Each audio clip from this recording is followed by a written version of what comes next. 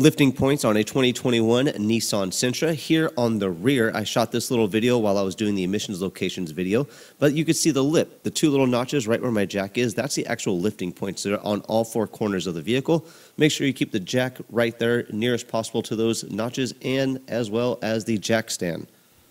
Don't forget to like, subscribe, share, and donate if possible. That right there was the rear lifting points. Here, let's move up to the front side lifting points. I shot this little clip when I was doing the front brakes.